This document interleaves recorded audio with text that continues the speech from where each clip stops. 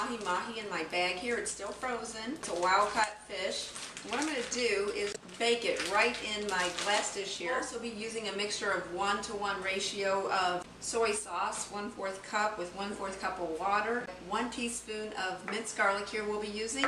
1 teaspoon of lemon juice from this half of a lemon.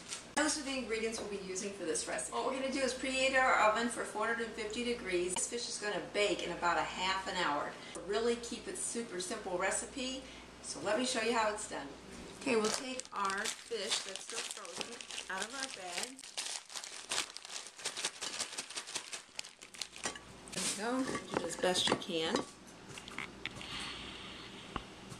The camera just fell over. I have a 1/4 cup of soy sauce here, and this is a gluten-free soy sauce.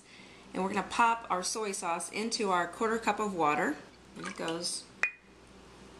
And then we're just going to pour this mixture right onto our mahi-mahi.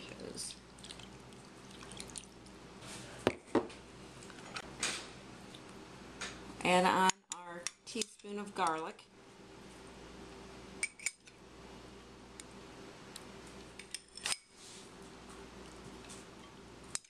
Squeeze on about a teaspoon of lemon juice from this half a lemon, which is actually, it's going to yield more than that, but only use about a teaspoon. Just kind of give it a quick guess here.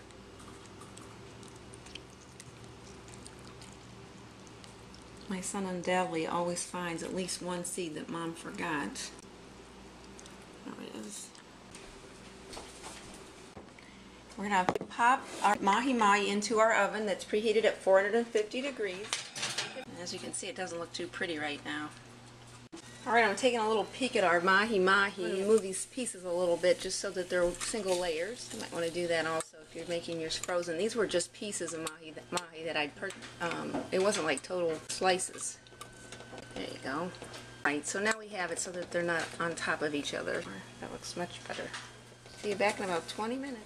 Alright, here we have it. Our mahi-mahi that's been wild caught is all done. First I'm going to try a little piece of it. Got a fork here. I need this little guy on here. I'm going to add a little bit of my Aioli dressing just to make it taste even better. That should do it. It looks good. Very good. It's a very light fish. It has no taste of fishiness to it, in case you were wondering. Thank you for watching, and I'll see you soon.